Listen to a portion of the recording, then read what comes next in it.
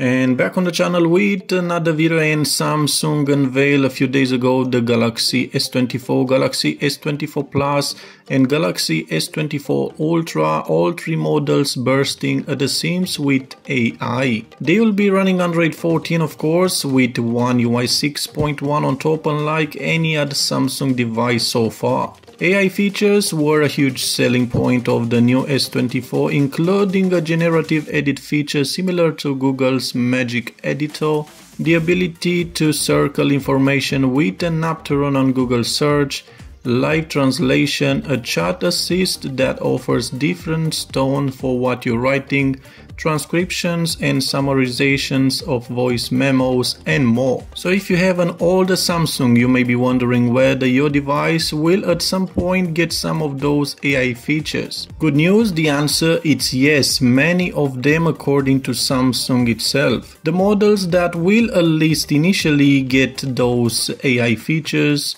are Galaxy S23, Galaxy S23 Plus and S23 Ultra, S23 FE, Galaxy Z Fold 5, Z Flip 5 and Galaxy Tab S9 series. All of these will get their AI infusion in the first half of the year. We assume this means that they will be updated to One UI 6.1 until the end of June, and that will contain those many AI features first seen on the S24 family.